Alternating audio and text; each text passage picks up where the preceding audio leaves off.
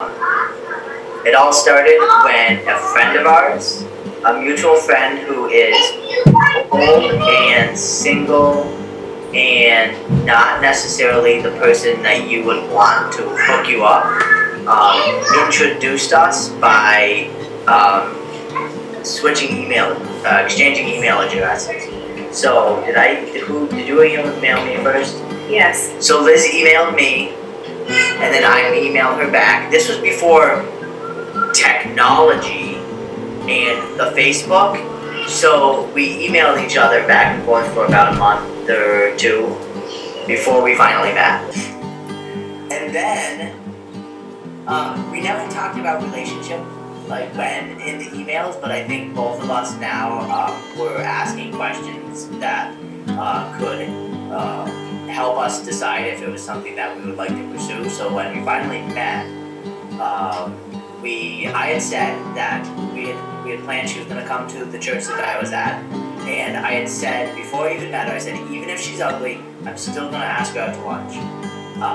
And so I did, not because she was or was not ugly, but because I had said I would. But I didn't go to lunch. No, she denied me. She turned me down.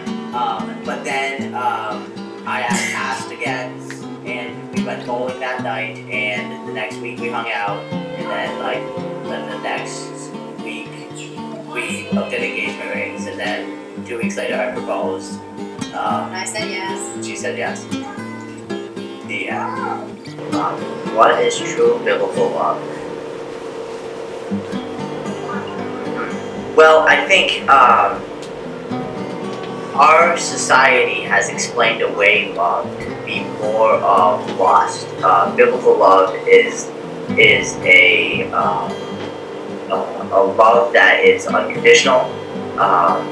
As Christ died for us, yet while we were still sinners, He loved us even with our imperfections. And so our modern day society says that if things become a little bit different and you don't like the person anymore, then you don't have to love the person anymore, because it's a feeling or it's an emotion rather than an action. And so I think true biblical love would be an action, not a feeling, and it would be unconditional.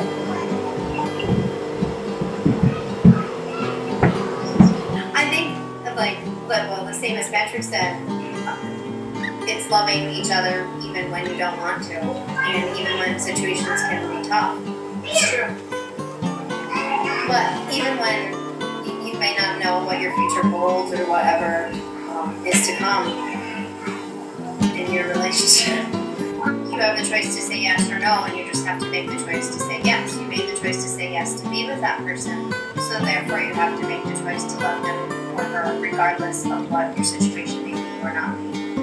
Sometimes that is easier said than done, but you can do it by keeping your mouth shut on those days that you might be frustrated and not speaking your mind, but holding those thoughts that you might have of frustration or discouragement. That's how I choose to love. I think it's really in the question. It's a choice. You can choose to be happy, or you can choose to be sad, and you can choose to be mad at somebody, or you can choose to hate them, or you can choose to love them. And that goes back to my answer before, that love is an action. When times are tough, you can choose to run away, or you can choose to continue to love them.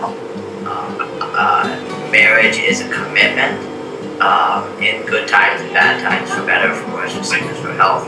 So you've got to make the choice to stick it out, because that's the commitment that you made to that other person. Well, you can see her, she's sitting right here. So you can tell what makes her beautiful on the outside.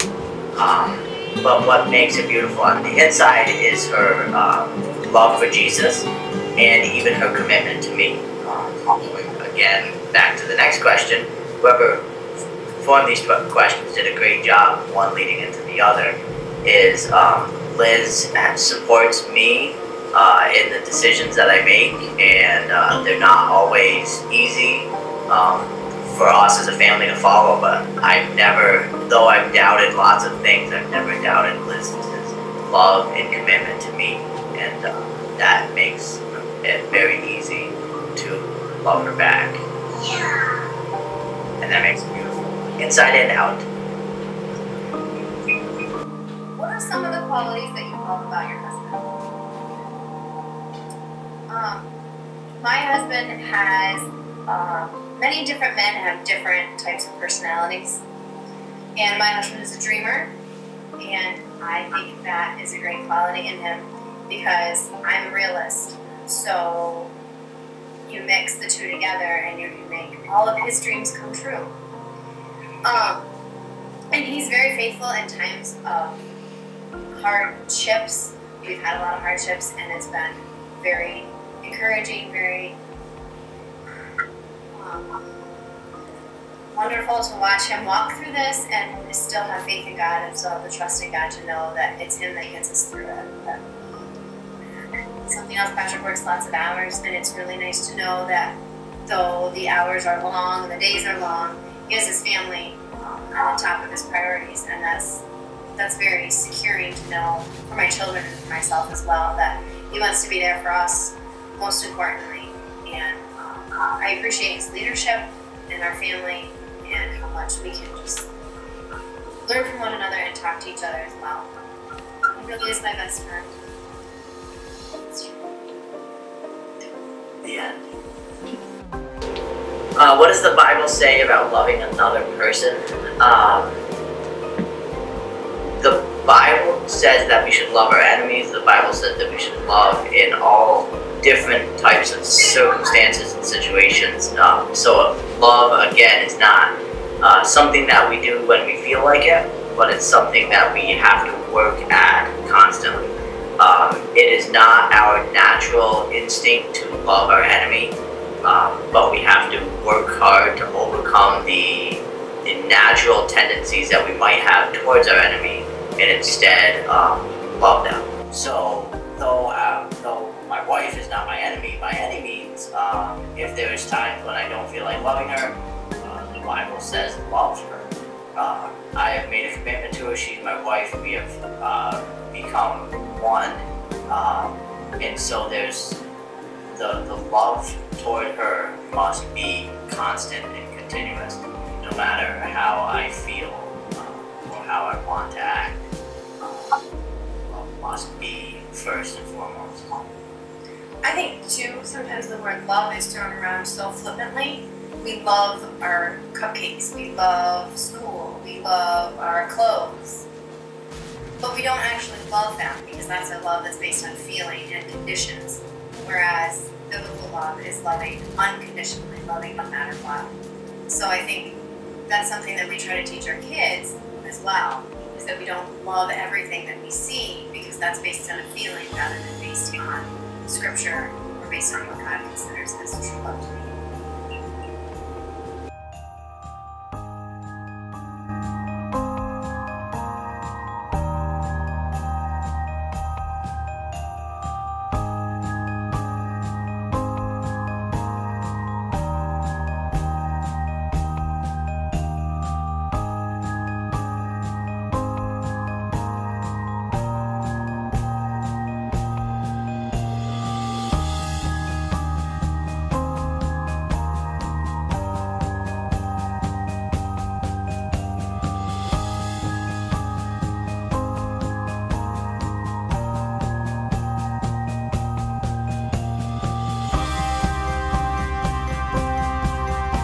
You guys kiss?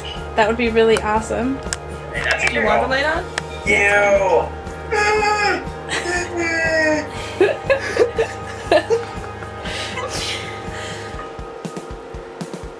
Any time's good. That was great. Longer. And then could you guys also show the camera your wedding rings? No, that's right. You're like, West Side, what are you doing?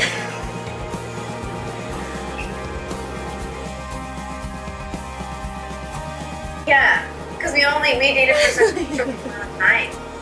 But I have wedding pictures that I can get you, yeah. That'd be really cool. I have to email them to you. Yeah, that'd be awesome. This is one of those moments where you have to love unconditionally.